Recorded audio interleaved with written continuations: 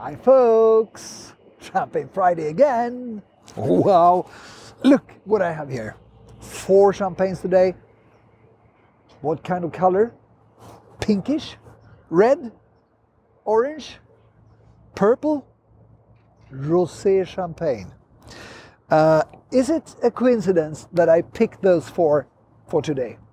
Actually not. I decided this morning, because we've decided long ago that we're going to make a Champagne Hiking Friday film here in this spot, very close to the place where Björn lives, and it's his birthday. So I brought some great champagne for him just to drink a little bit later.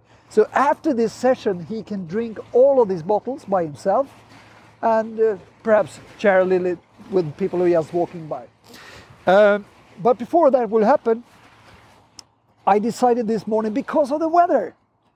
We had a couple of days with blonde weather, very strong summer winds, etc. Today, slightly cloudy and crispy notes again. We're up to 17, 18 degrees with a slight wind. And what should we have then for champagne hiking? Very obvious, rosé champagne.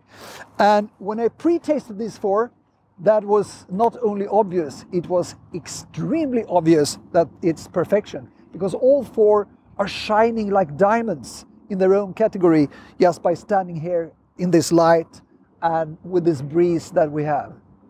You know, rosé champagne, or pink champagne as it very often is called as well, has been so neglected over the years, and at some periods the other way around. It's been so up-heighted, and people say that rosé champagne is the only thing I drink, I prefer it much more. What's the truth? The truth for me with rosé champagne is it's depending on who's making it, it's depending on the vintage and the occasion. Rosé could be as good as, better or less good. A general rule is that as soon as you have a lot of Chardonnay in the base, it's not as great as when you have a very big heavyweight of Pinot Noir. And we have that in 3 of them, but we also have one which is 90% Chardonnay. And you know, there are some really famous and wonderful Chardonnay-based champagnes in the rosé category. I'm thinking about Dom Ruinart, thinking about Celos Rosé, and here is Victor Rosé Cuvée Mandois.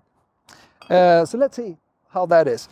But we're starting with the most obvious and most typical of all villages for rosé. The one that I fell in love with Flignot Rosé and Collery Rosé in the early 90s.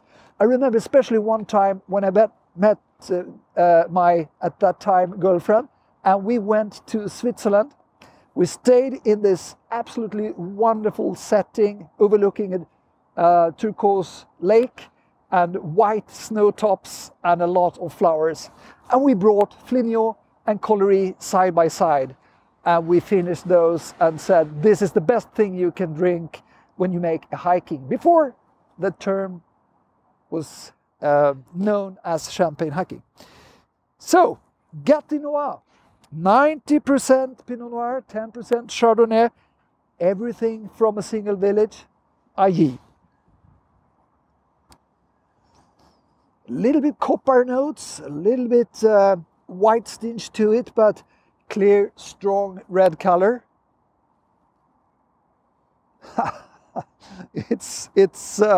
I'm flying back to the Swiss Alps. I would love to go there as well soon, but it's quite beautiful here in Stockholm as well. So for Björn's wonderful birthday, I will say cheers to the camera and cheers to Björn, who's standing over there. You will not have any problem drinking this one because it's so typical and it's so much great start of the summer. If I pinpoint the most specific aromas, I would say the first thing is a very gentle but very high-class Côte du Bon red wine from Burgundy. That's the first thing you notice. There's a little bit of those things you have, the leather, you have a little bit of the hazelnutty complexity that you should have in Ailly, but most of all, you have the mashed strawberries with a little hint of orange.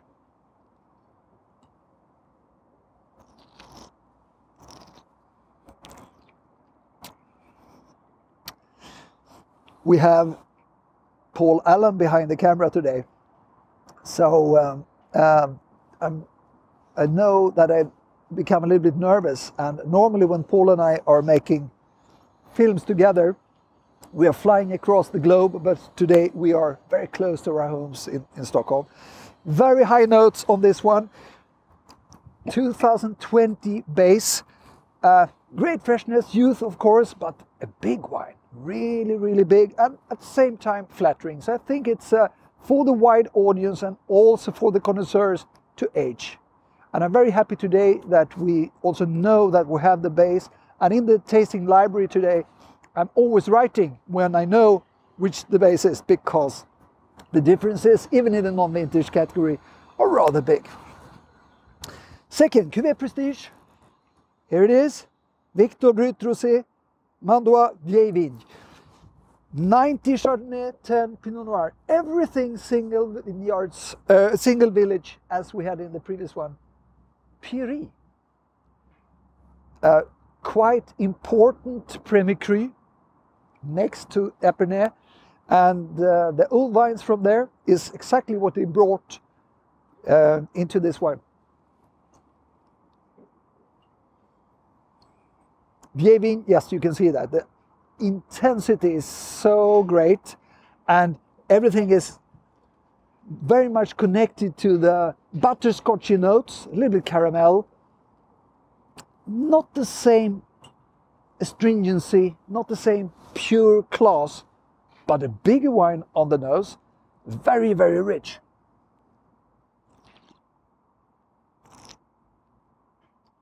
Huh. I get a berry, which I don't know the name in English. It's called Rönnberry. So Herman. Rowanberry. What? Rowanberry. Rowanberry, like Rouen, the city in France. Rowanberries. Very acidic, also a little bit bitter notes, and even when you smell them, it's there.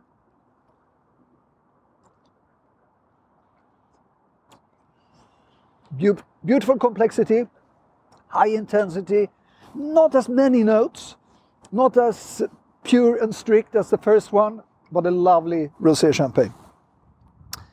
Color-wise, we are now entering something very deep. Why? Why is this? 60% Pinot Noir, 40% Chardonnay. We add something else. 100% oak barrels. Villemar. Before it was called Rubis. Today it's called Émotion. It's exactly the same wine as before. And it's Rigi La Montagne, 14 and 15.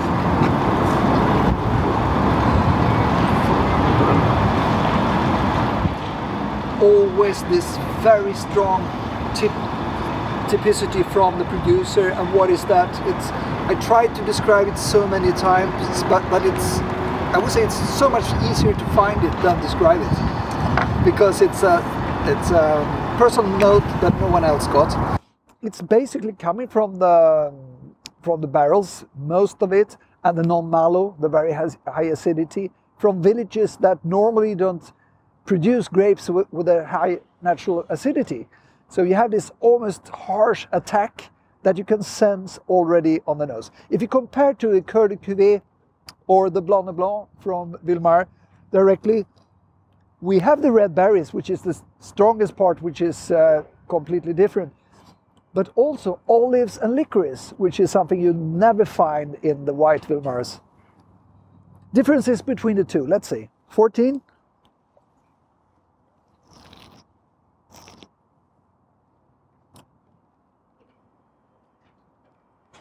Beautiful balance. Not as strong as many of the previous vintages from this wine. A little bit shorter, but beautiful acidity.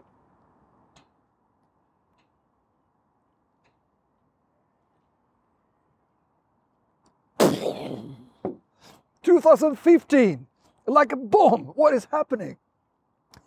It's so huge. It makes me laugh. It's so grand. Perhaps not as elegant as the 14, but sitting here directly, I will say I can't do anything than being impressed. It's an intensity that strikes me almost like a Grange from Australia or something like that when you get the first punch.